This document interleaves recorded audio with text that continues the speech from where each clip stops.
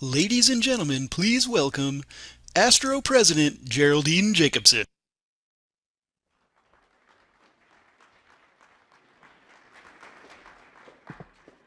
Thank you. Thank you, everyone, and we're just about to enter the fourth and final session of the Presidential Symposium.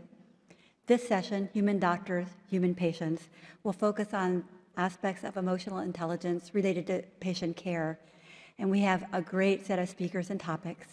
So I'd like to present our first speaker, Dr. Rachel Rabinovitch, who is a faculty member at the University of Colorado.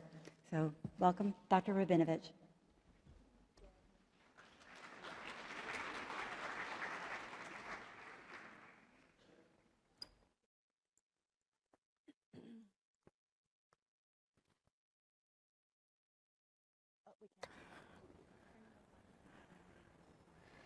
I want to thank Dr. Jacobson for inviting me to participate in this symposium.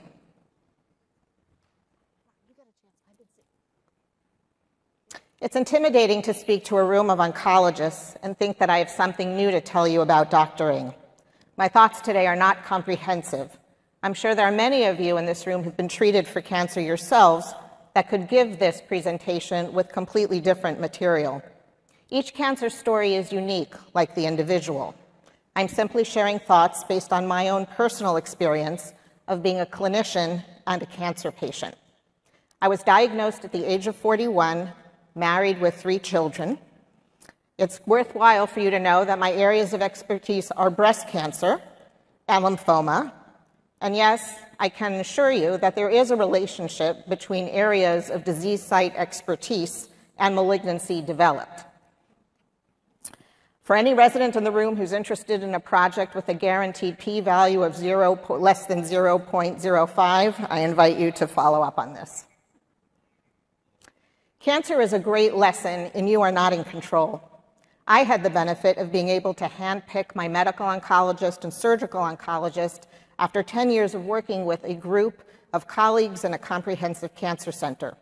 I turned over my need to control to them as I had trust in their medical care, experience, and communication skills, and I liked them as people. Your patients don't have that advantage. They get the doctor with the open consult slot, or you're the doctor that their doctor referred them to. How can they really trust you? How can they know that they are in control when they really don't have control? Sometimes your difficult patient is just struggling with the issue of control.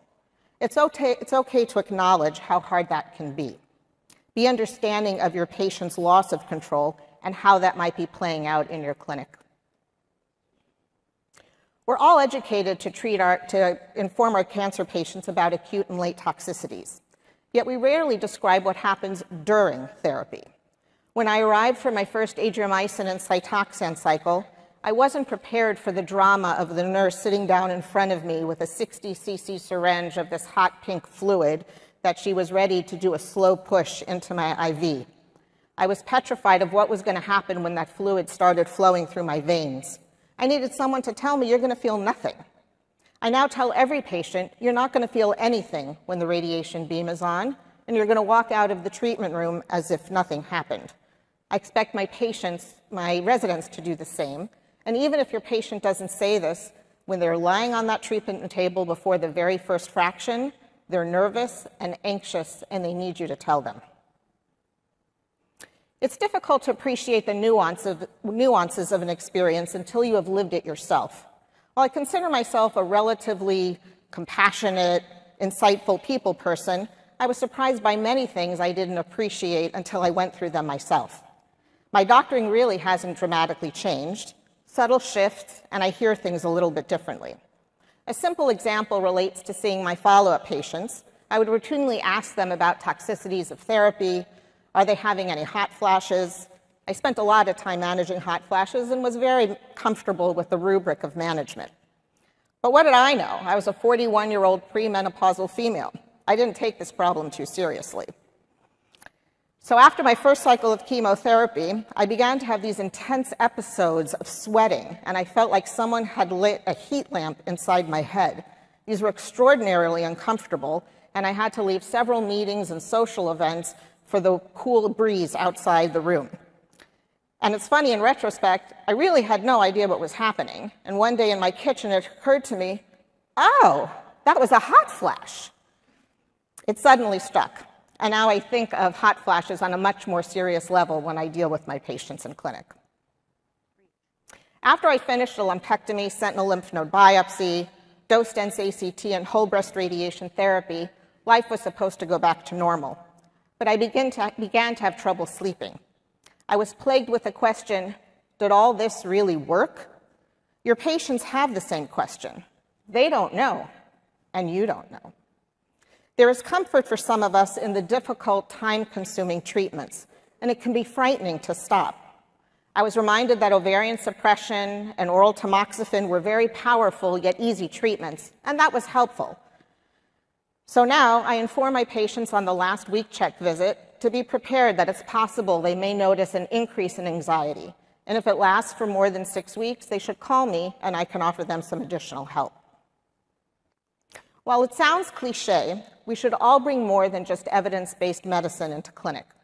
Bring your best qualities to your doctoring. Every patient wants to feel that they know you and that you understand who they are and that you have their back. And no, there are no RVUs associated with that type of work. At my routine annual mammogram 5 years after diagnosis, the tech called me back for additional views, which I was used to. They were always fascinated with the lumpectomy bed. And as I pivoted my body to that side, the tech said, no, your other side. I was confused. During the ultrasound that followed, I could easily appreciate the hypoechoic anti-parallel mass with posterior shadowing, and I knew what I was looking at. Laura, my colleague and breast radiologist, also knew that I knew. She paused and said, do you want me to get Ginger into the room? She's my medical oncologist who had just finished examining me just an hour before.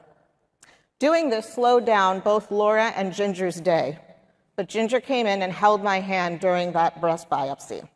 Their combined compassion and kindness were immeasurable to me. Be a little bit like Laura and Ginger.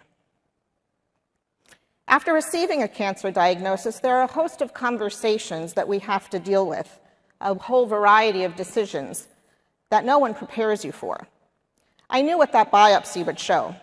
I cried in the car the entire way home. I didn't want to worry my husband about the inevitable diagnosis until I had that pathology report in hand. That evening, he asked me why my eyes are red. He's an allergist. I told him it was hay fever. It was December in Colorado. Somehow that answer worked. I was in anguish thinking of how to tell my kids who finally felt safe that we were about to go through this all over again. I anticipated seeing the worry in my friends' faces, which was an added burden. I didn't want to tell my overly dramatic mother about this diagnosis and deal with her response. Perhaps you think I shouldn't have been worrying about all these people, but I suspect many of your patients do. I am blessed with a husband who has always been by my side and a wonderful community, work environment, and economic stability. But many of your patients don't have the benefit of those resources. Know that your patients have a lot to manage outside of their direct cancer care. I handled my first diagnosis pretty well emotionally, but after my second diagnosis, the bottom fell out.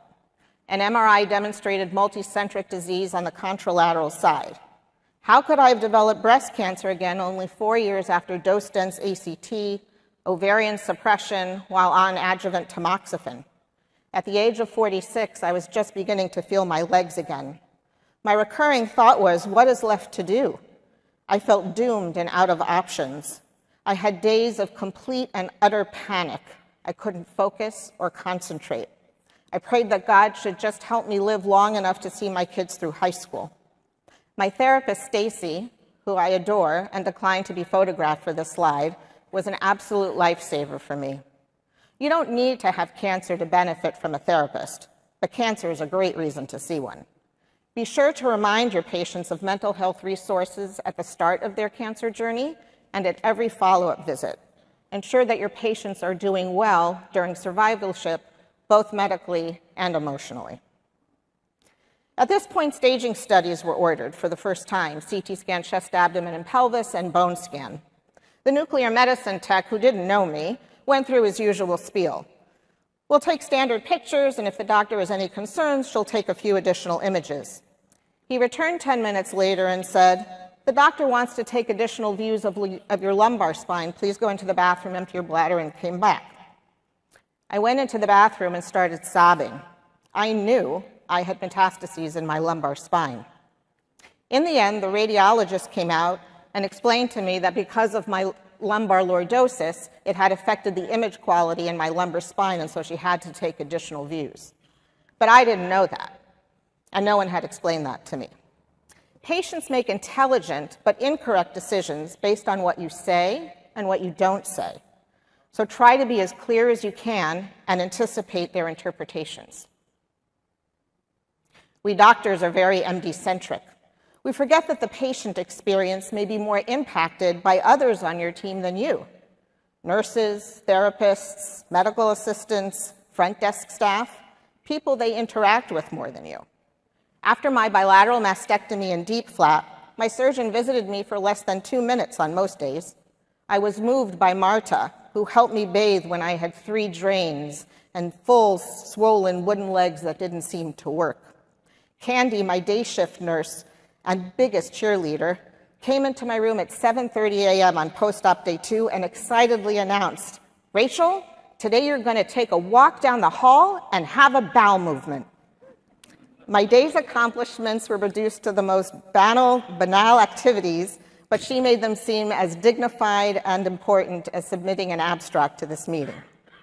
To this day, I have a list of names of the nurses and MAs who cared for me during that hospital stay when I was the most physically vulnerable.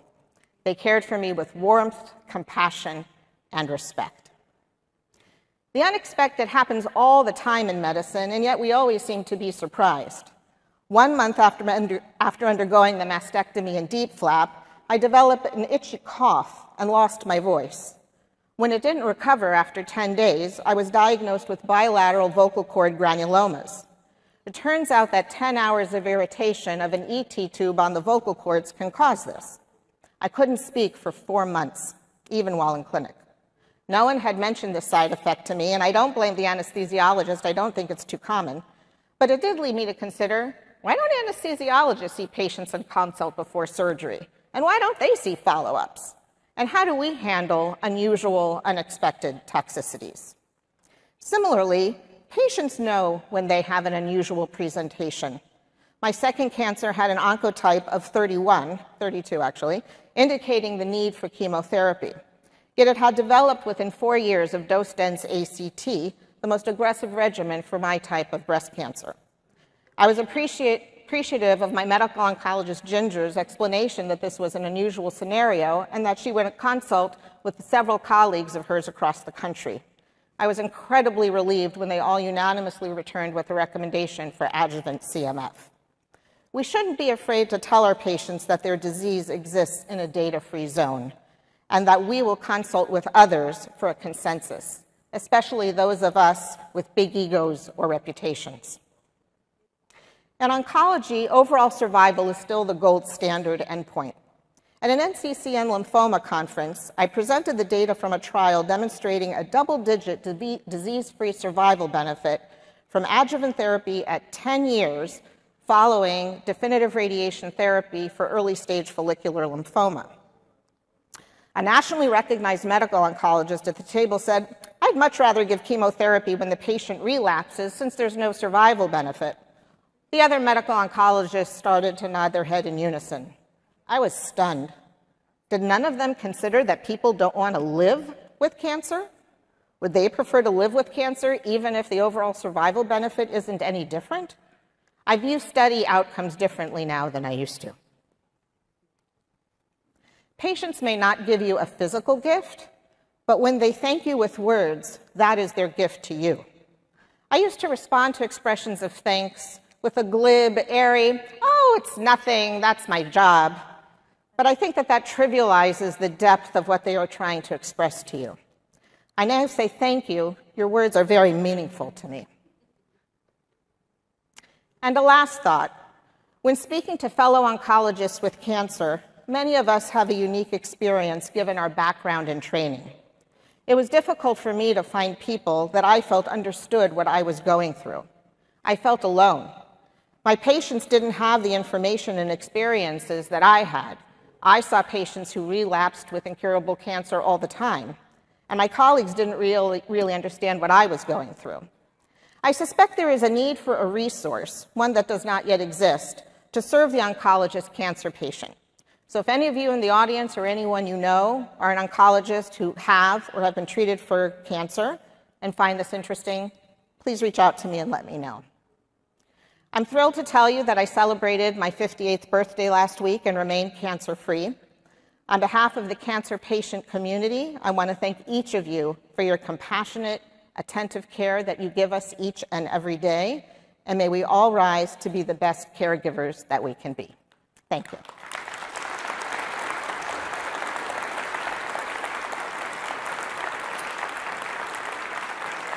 Thank you. Thank you.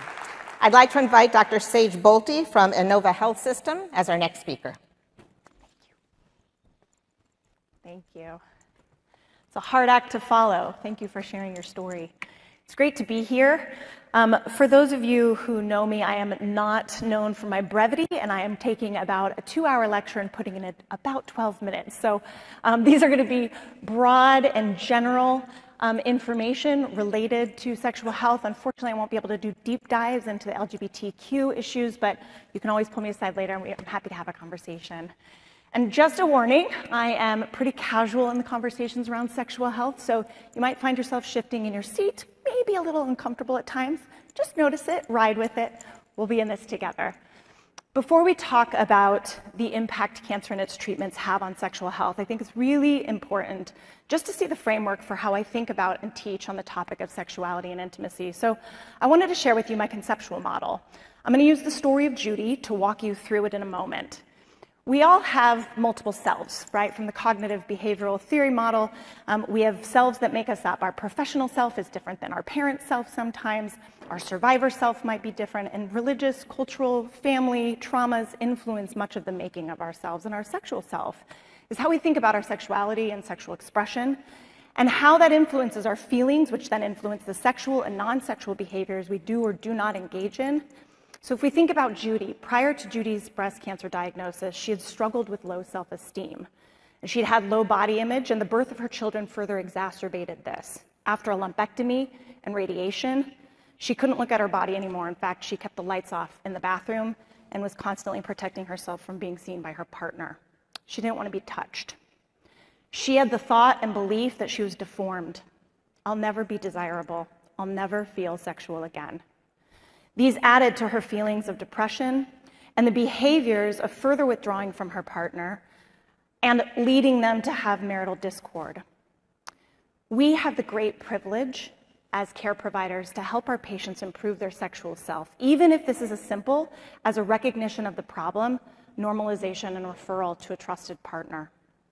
You're all aware of the many ways cancer and its treatments influence the biopsychosocial issues that our patients have, all of which many of our patients experience, and many who have no idea that a medication they are taking, for example, could possibly complicate the problem they're already experiencing, or that a simple change in medication or sexual position could help alleviate the problem.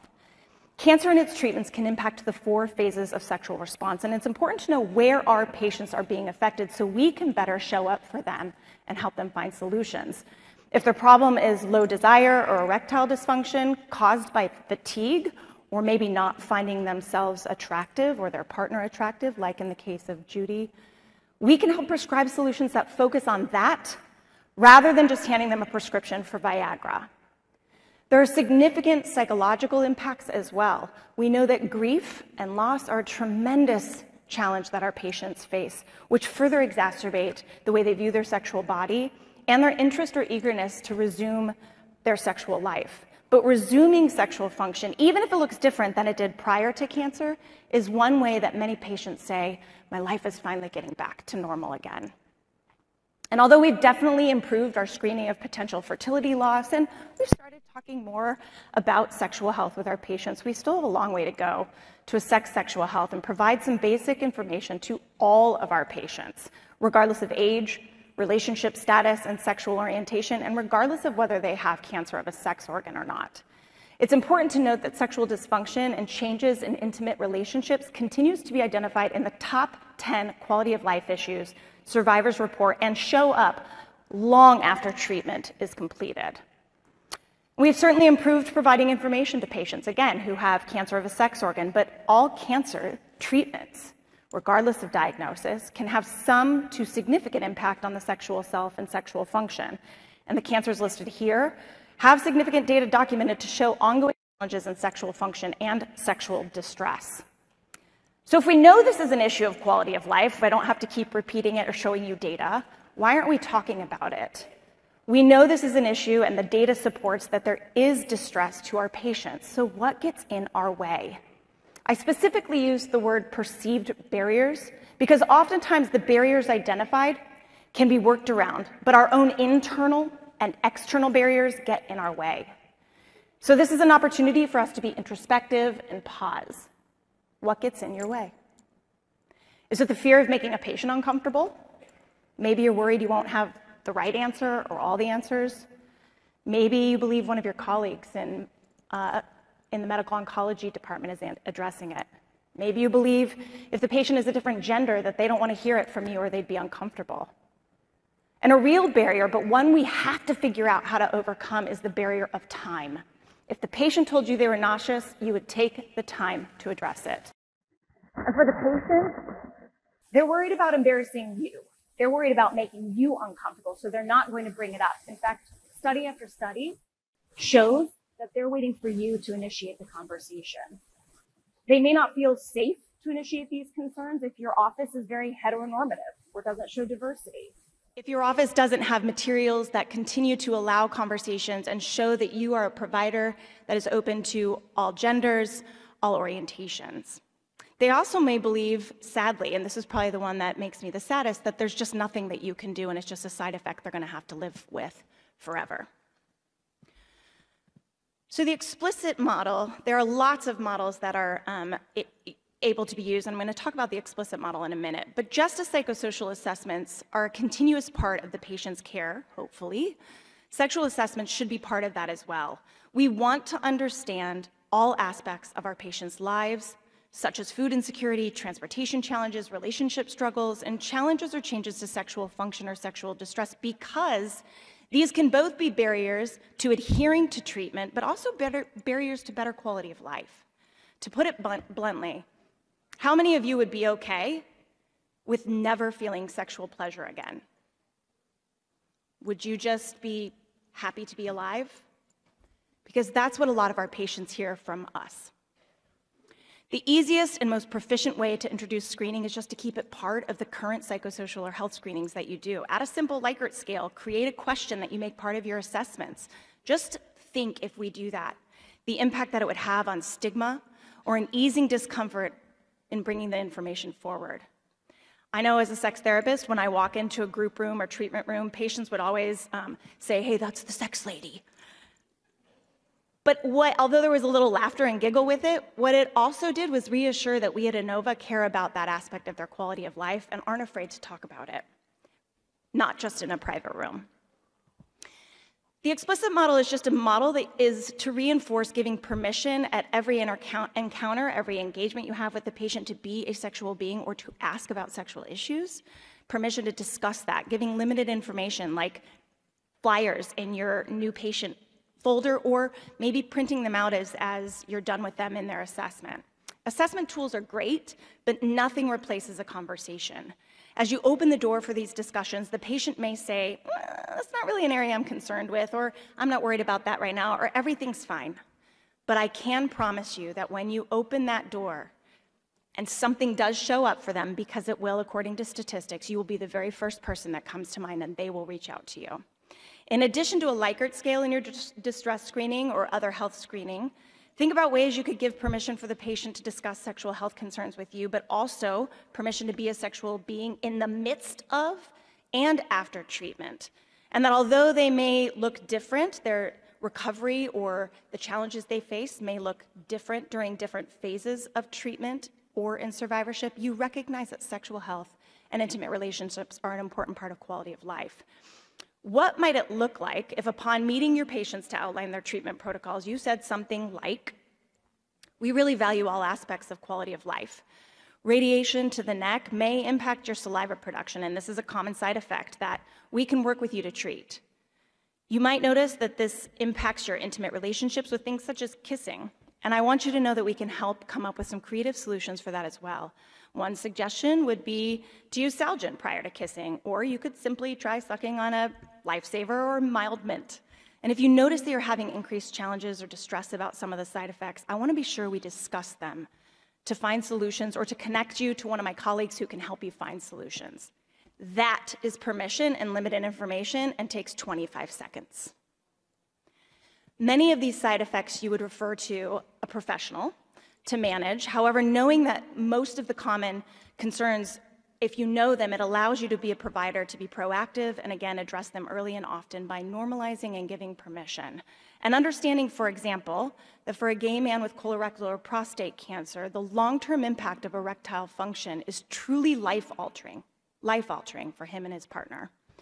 Knowing at a high level how to treat these is also important, as you all may be the only person they are willing to see or discuss these challenges with.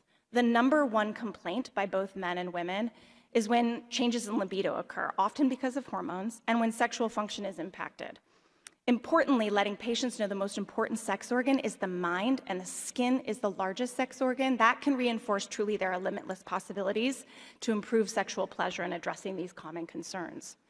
Keeping in mind that for our younger patients who are thrust into a world where they might not have had many sexual experiences yet, or they may not understand what the impact of menopause is, this can create even greater distress. I mean, managing the impact of aging and dating is hard enough.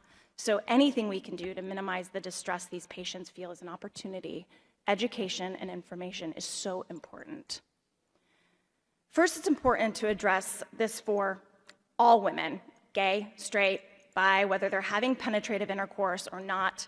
A strong and healthy vagina is important. So treating vaginal and vulvar health is critical. Whether a woman is treated for radiation in her pelvic floor or not, dilator therapy can be incredibly beneficial to all women, especially to women who are thrust into medically induced menopause.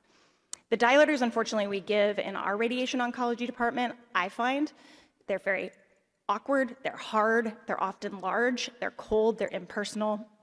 So if you have the option to have more variety of size to make them less scary, and or encourage them, or maybe you purchase some kits from like an organization like vaginismus.com that are more malleable and just more friendly in nature, that might be an option.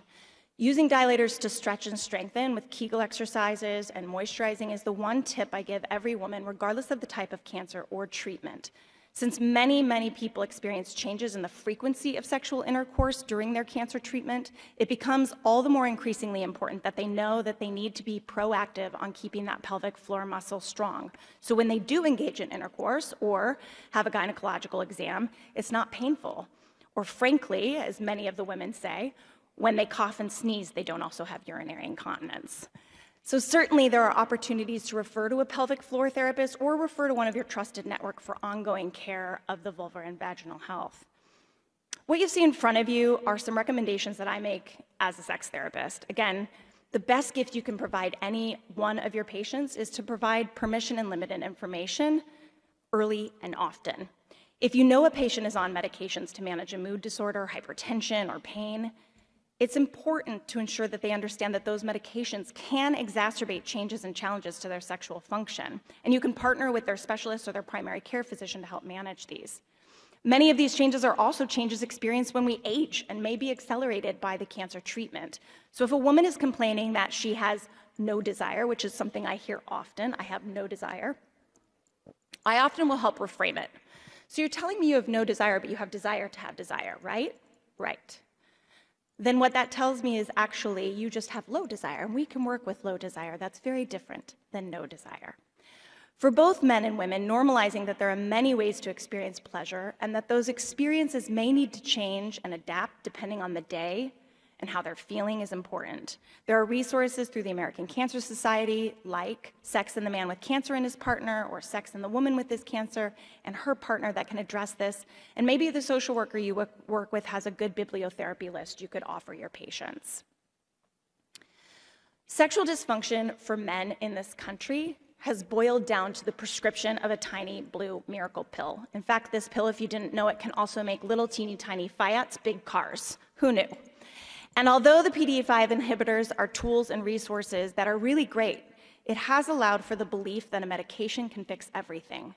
It is critical when discussing sexual function with men to understand what else is going on in their life. What was their erection or sexual function like before their cancer diagnosis? What do they expect the medication will assist them with? And almost equally important, does their partner have an equal interest in improving this? If depression or challenges in the partnership exist, the pill will not be a solution for that. And finally, empowering men to find other ways of pleasure, and that orgasm is not, believe it or not, the only or ultimate sign of satisfaction, is also important. Pelvic floor therapy is also just as important for men, and getting them to be comfortable with or asking about the use of penile pumps or injections to enhance their erectile function is another tool. So what can you do? Stay self-aware. Notice where you're uncomfortable and lean in, work on it. Practice talking about it with your colleagues. I know during one of my training sessions, we actually had to say all the words we were uncomfortable, and we had to say them for about an hour. And it took some time, and then it just got really easy.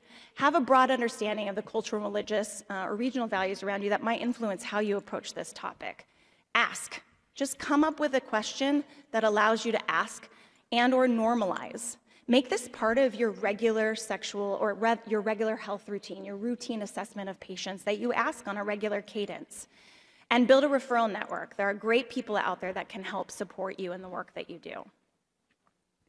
Now, lucky for you, I am not going to make you turn to one another and say your sexual health matters, but I hope that you have heard this is a critical area of a person's quality of life, and cancer doesn't make it less important, and you all have the great privilege and opportunity to provide permission and limited information that could truly change a person's sense of hope.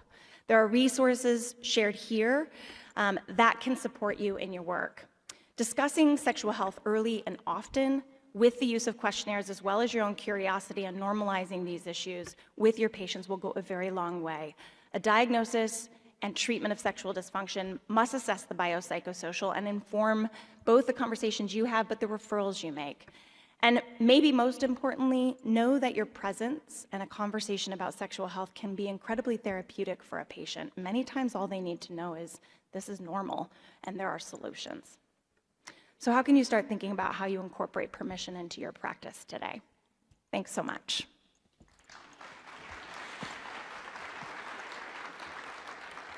I now have the privilege to introduce Dr. Sarah Hoffe from H. Lee Moffitt Cancer Center and Research Institute.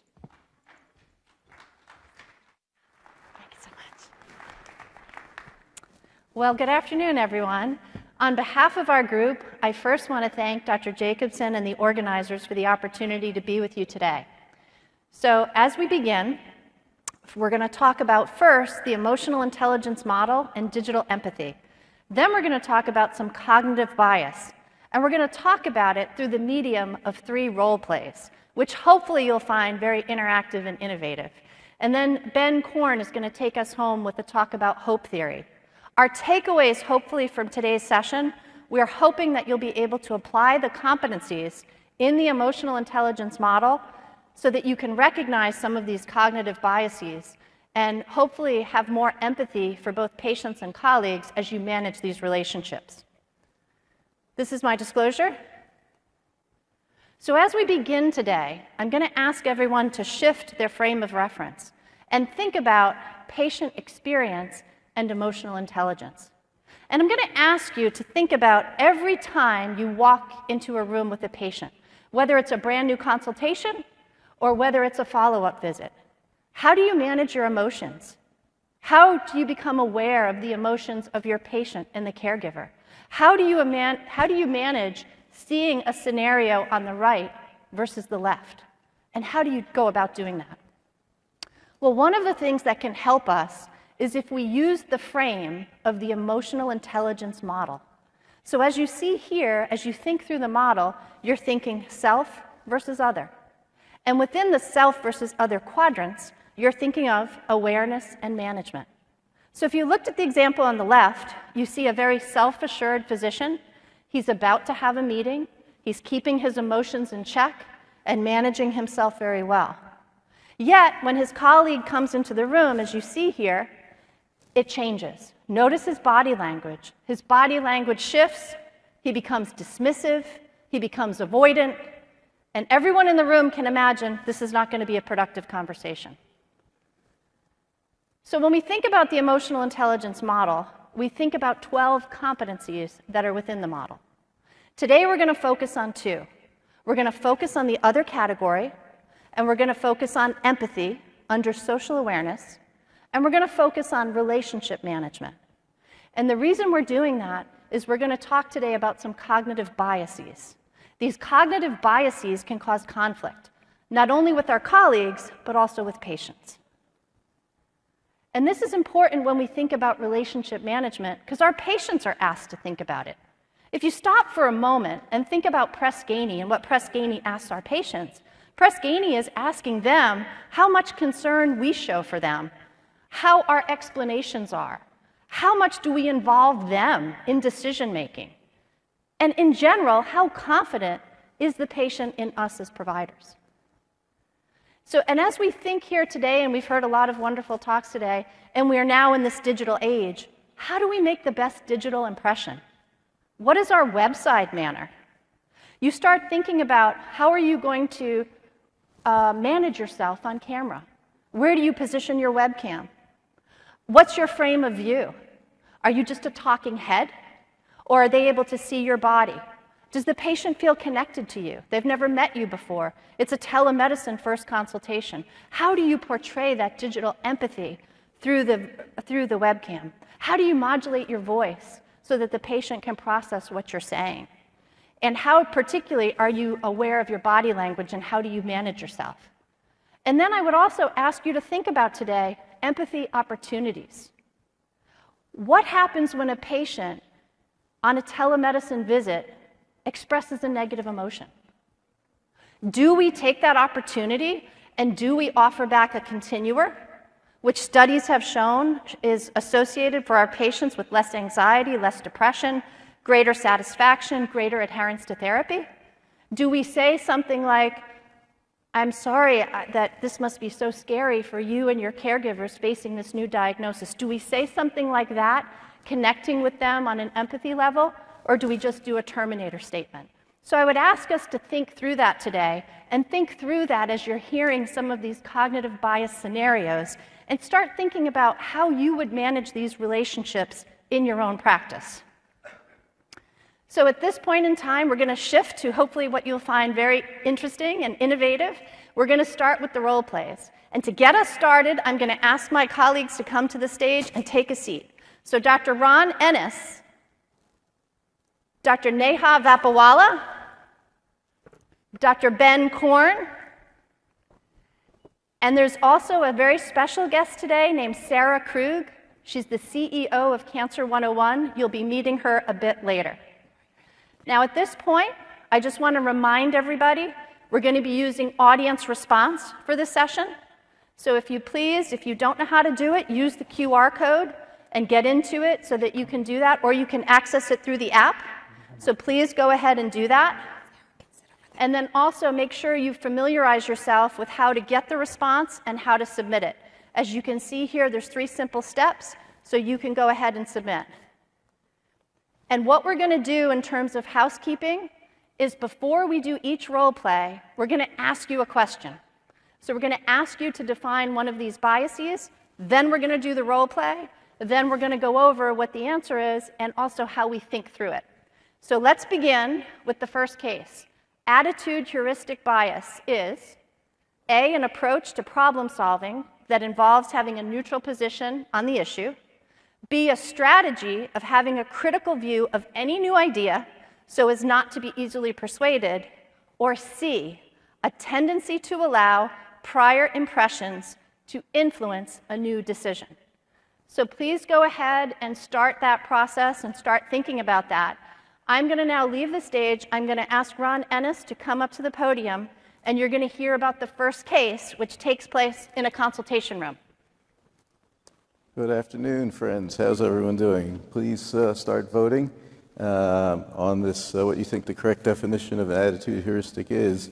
And we will come back to the correct answer and what it all means in a few moments. But first, please focus on our ASTRO actors as we see a doctor-patient visit discussing treatment decision. Okay.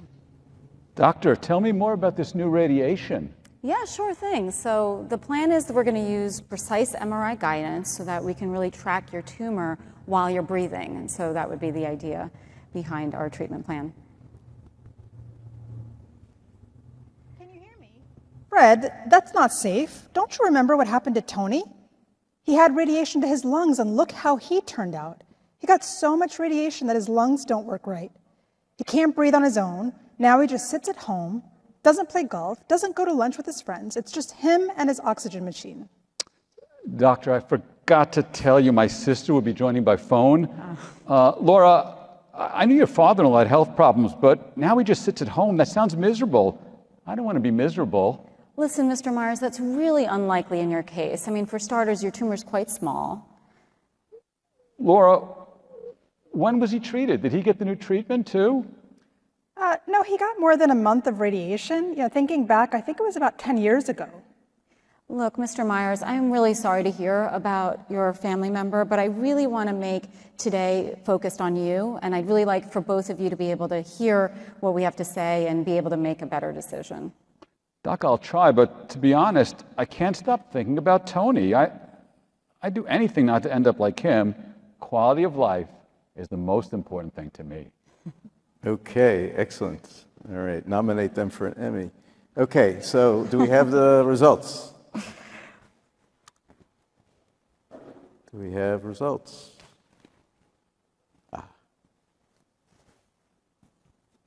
Excellent. You're right. So that's wonderful. So 71% of you got it right. Choice C is the correct answer. So just a moment. So cognitive psychology in the last several decades has identified a number of heuristics and biases, which are automatic human processes that we all do all the time that influence our decision-making, sometimes not for the better. And this is a demonstration of an attitude heuristic where Laura, because of prior experience, has a negative attitude towards radiation that is not able to be overcome through this. The point of understanding that this is a bias really helps you deal with it in that you don't just think, oh, the patient is difficult or dumb or something like that, but it's like, oh, she's doing what I do also all the time. And we'll talk a little bit later about some strategies for overcoming that. But I also want you to not just, hopefully it resonated with you that you've experienced this as a physician, but I also want you to be thinking about, when do I do this? When do I read literature or interact with colleagues, or when do my colleagues do this, when this is what's actually happening? And then, how do I deal with that? Well, again, we'll talk about it later. It's my pleasure to introduce the voice behind the screen, Ms. Sarah Krug, who's a patient advocate and CEO of Cancer 101.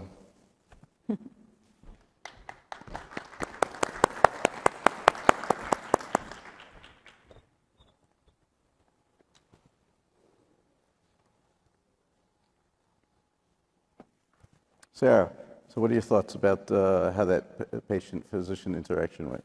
So obviously, Laura's concerns were dismissed. The doctor didn't necessarily show empathy. And oftentimes, patients are thrust into this fear of the unknown, where they grasp onto the experiences of others or the stories of others to help gain some of that control. And we often underestimate the impact that prior impressions can have on a patient's decision-making. And so we've run a series of studies around the impact of first impressions on the way in which we act, the way in which we make decisions. And I can tell you that many patients do rely on the stories and the experiences of others as they're engaging in decision-making and potentially navigating next steps. I agree. I think, one of the things that often happens as care providers, we're often incredibly pressed for time. We're trying to convey a lot of complex information in that limited period of time. Then you throw in an unexpected patient, family member on the phone, and perhaps you might be tempted to just sort of, okay, refocus, let's get back to what matters, which is you. And perhaps the intentions are the best, but in reality, this was such a missed opportunity, because not only would that have been an incredible investment in time, just taking a few minutes to acknowledge the family member on the phone, to acknowledge that I hear you, I'm listening to what your concerns are, and I respect that.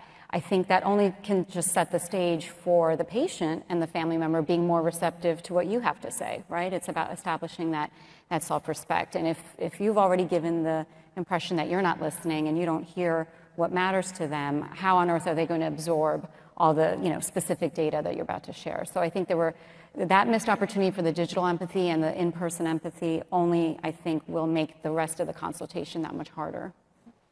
And then just in terms of closing the loop on the cognitive aspects of it, so if you've done well at addressing them and making them feel heard, you still need a technique to be able to share with them what's going on cognitively.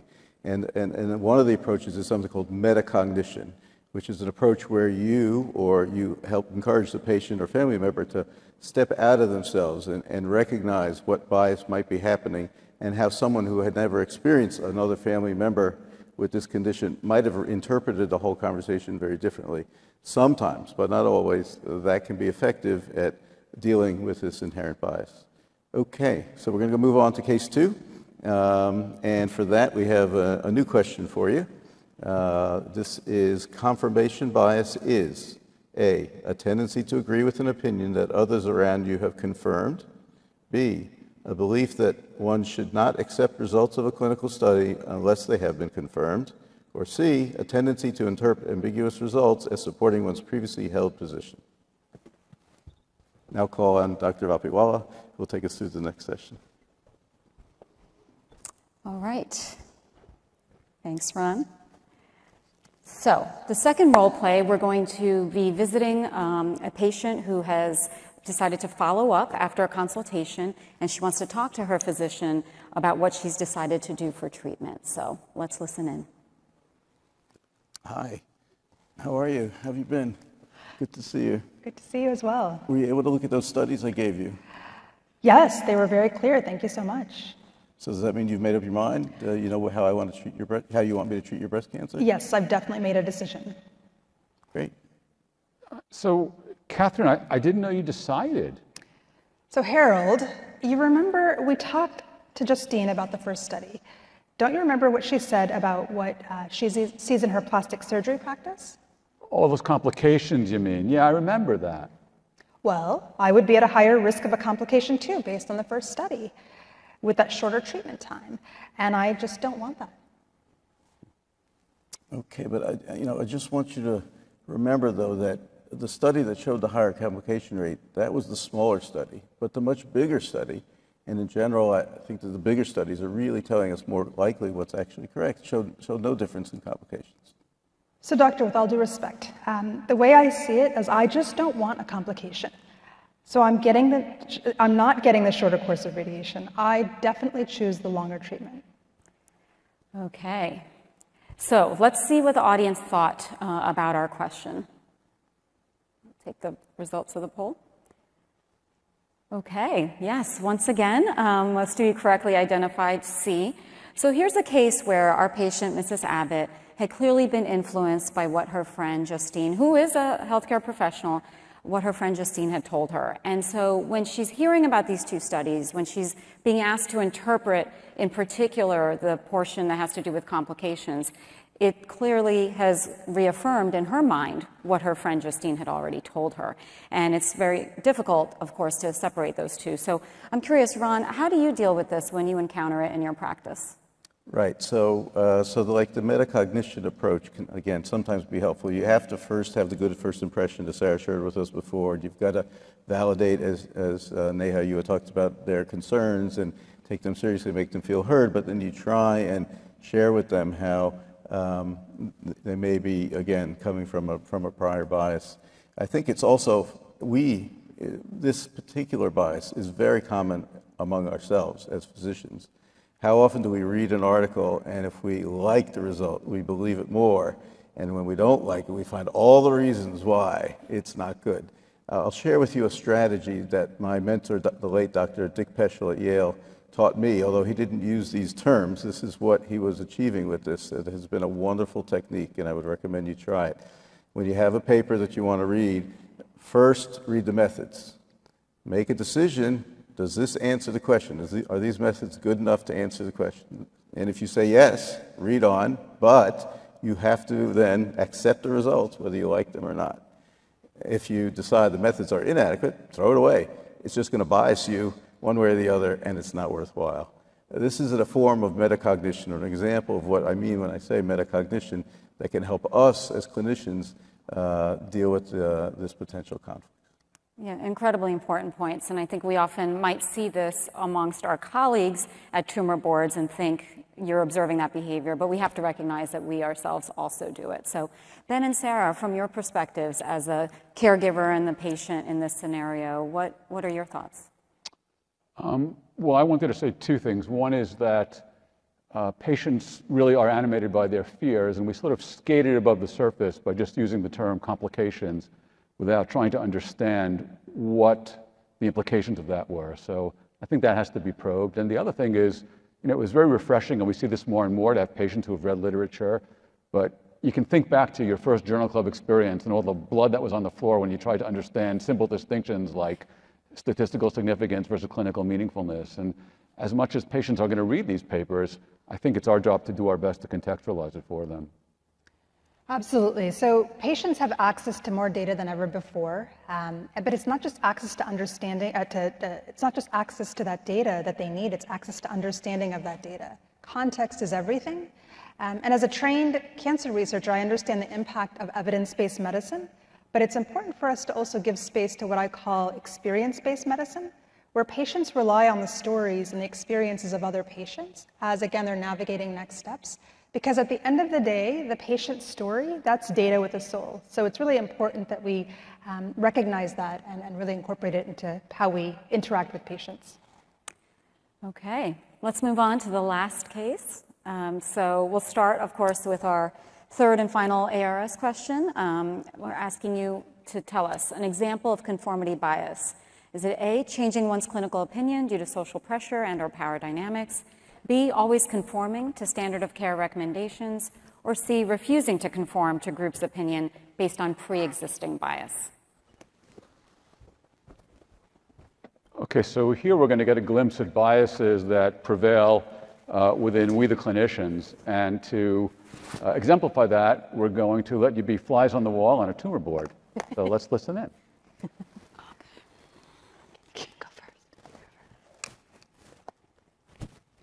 Next prostate cancer case, Dr. Parker. Sure, yeah. So my patient, he's a 50-year-old, high-powered executive, newly diagnosed with metastatic prostate cancer. It's just an asymptomatic bone metastasis in his left femoral head. Has Medoc seen him? Yeah, he's actually already on hormone therapy. Great. Next case. Well, actually, before we move on, I wanted to discuss radiation for him. Radiation? I thought you said he had metastatic disease. He does, but it's just that one single met, so I think we should offer him radiation to his prostate. Well, I don't. Why can't we just keep him on hormone therapy? Well, we think that for prostate radiation, based on the STAMPEDE trial, there's actually potential benefit. I don't think there's such a benefit. I don't think the STAMPEDE trial really showed that. Well, the data, Martine, what do you think? The data do suggest that there's a survival benefit to local therapy. Well, I have to say, Paul, I agree. And I certainly wouldn't give radiation in this case. And Dr. Parker, I would remind you that now the regional satellites, we all have to be on the same page to ensure a single standard of care. So no radiation in this case. Thanks, Martine. That's what I like. Dr. Parker, would you like to reconsider? Yeah, sure. I think that makes sense. I understand what you're saying, and that's fine. We can just continue with the hormone therapy. Okay, so let's review your answers to this one. If we can see that, please. And there you go. This is such a good group. Exactly right. Conformity bias is effectively changing one's clinical opinion due to social pressure and/or power dynamics. And we certainly had some power dynamics in this one. So, Dr. Ennis, would you like to expand on that? Well, obviously what we were trying to show is a number of different power dynamic issues here. One is the urologist versus the radiation oncologist. One is the senior male physician, the younger female physician, and obviously the domineering type of personality oozing with antagonism and judgment. And the point of the case isn't just that this happens and how to deal with it. That is one of the points. But the other point is that it can get to the point where the junior physician will actually believe that I'm right when I was wrong about the Stampede data. I hope you know that. I was wrong, but I thought I was right, and I presented it with such confidence that a person can be convinced that they're wrong when they're really right. Yeah, I agree. I mean, I think there were so many complex issues there, right? There was, first of all, the dynamic of the number of individuals sort of directing comments to one person. There was the, sort of hesitation on the part of the junior doctor. It wasn't just me being a bad actress, but also me actually trying to feel a little bit disconcerted and also maybe, thrown off because I wasn't expecting the antagonism. But I think when you're in this situation, and you're absolutely right, so there's the dynamic of the referring physician, there's the dynamic of deference to seniority, but also deference to experience, right? I mean, you have clinical experience, and so there are times where you may have some approach that isn't what the junior physician thought was right. But I think in this case, we have to be really mindful that if there are data that you are aware of that clearly would benefit your patient, and the decisions that are being made are counter to those data, it is absolutely imperative on us as advocates for patients to share that in some way. And yes, it can be very challenging when this is the person that, is in charge of your promotion, and of course can make your career a positive or a negative one. And you'd hate to sort of think that that would, however, keep you from doing the right thing for the patient. So perhaps one way that that could have been handled in that scenario is, rather than just acquiescing in that moment, even though they were feeling thrown, maybe they were wondering if they interpreted the data correctly, maybe they do have to go back, you might imagine a situation where you say, well, actually, you know what? I told the patient I'd get back to him, and I do want to be able to review this trial. Maybe it would be helpful to the tumor board if I bring it back next week, and we can actually go over the results and just do like a little mini session at the beginning if everyone's agreeable to that, and at least make that effort to perhaps not in that moment when you know that you're under these pressures and this bias, to not give in until you're actually really in a better place to make a decision. Okay, so I want to just summarize a little bit. If we could get my slide deck up, I just want to show you a few things and make some concluding comments.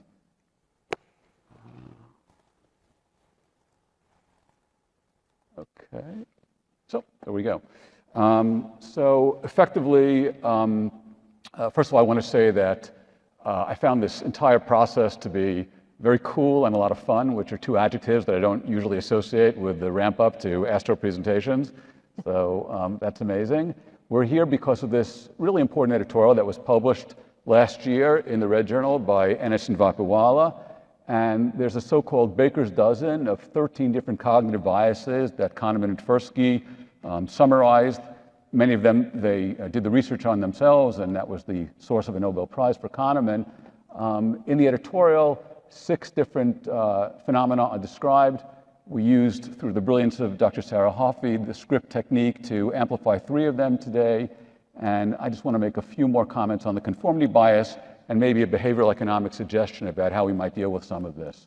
So I found case 3, the third vignette, to really be riveting. I had a lot of apprehensions. Maybe you did too. And I think there are reasons for that. It was so realistic because, first of all, you see yourself thrust into it as a physician, and it's not just the patient or the caregiver that has the biases, it's we, the doctor. The discussion's completely opaque to the patient. The patient assumes we have their best interest at heart, and I think we do, but there's a unique dynamic to a tumor board, and sometimes it becomes very agenda-laden and filled with intrigue, and sometimes we end up selling our soul. For me, the most difficult part was this spectrum of seniority. I found myself toggling between the innocent and idealistic Dr. Parker versus sort of the older doc set in his ways. And the solutions really aren't simple because young Dr. Parker has the task of maybe changing a culture of a medical establishment or even trying to change the behavior of an individual. So Dr. Ennis alluded to this phenomenon. This is the ASH paradigm. It's such a classic experiment. It's right there with a link on the homepage of Swarthmore College where Solomon Asch worked. And what happens is participants are given these two cards. They know which line is which, and yet when Confederates who are in cahoots with the experimenters come in and disrupt, they can be swayed in 35% of cases to think that the incorrect answer is the correct answer.